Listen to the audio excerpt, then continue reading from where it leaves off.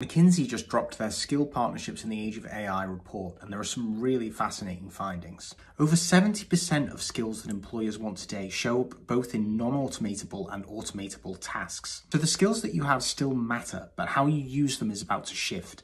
McKinsey's new Skill Change Index predicts which skills are going to see the biggest shakeup. Skills that involve digital and information processing are the ones that are the most at risk and the most exposed, while skills that are related to caring and assisting are still high in demand. This is interesting because although AI can act as a very good assistant, what this shows is that people still value a human face, that human warmth that comes from a human assistant. Having said that, the demand for AI fluency has exploded in recent years. The ability to manage and use AI tools has increased by 7 times. What this reveals is that we're moving past that fear of AI taking people's jobs and realizing that actually the people who really thrive and manage to thrive in their careers are the people who work alongside AI, become AI literate.